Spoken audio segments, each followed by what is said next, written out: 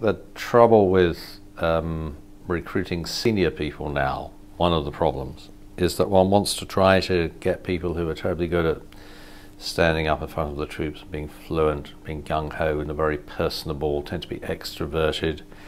Bit of a downside might be they might be a little bit narcissistic and rather fond of themselves, mentioning no names.